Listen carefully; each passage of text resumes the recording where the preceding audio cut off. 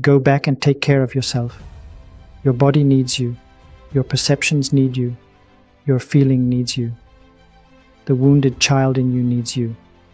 Your suffering needs you to acknowledge it. Thich Nhat Hanh.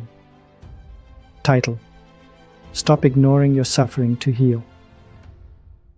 Description: This quote emphasizes the importance of acknowledging and addressing our inner pain to heal and move forward.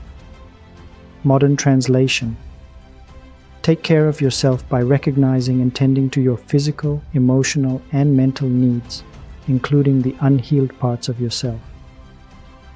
Question: How often do you neglect your own needs, and how can you start to give yourself the attention you deserve?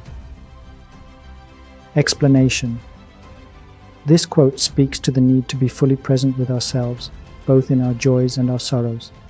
We often try to avoid or suppress our suffering, but this only perpetuates it. By acknowledging our pain, we allow ourselves to heal and grow. Elaboration: As Seneca reminds us, it is not death that a man should fear, but he should fear never beginning to live.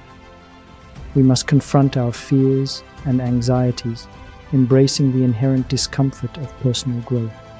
Our suffering is a natural part of life, and by ignoring it, we deny ourselves the opportunity to learn and evolve.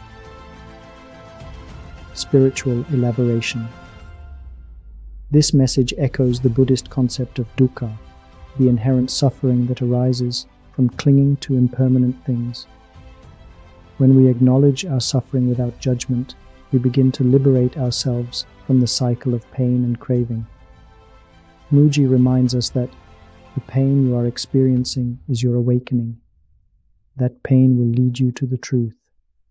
Friend, we are all on a journey of healing and self-discovery. By being gentle with ourselves, recognizing our wounds, and allowing ourselves to feel, we can move towards a more fulfilling and compassionate life. If you got any value out of this message, please give us a like, share, and subscribe.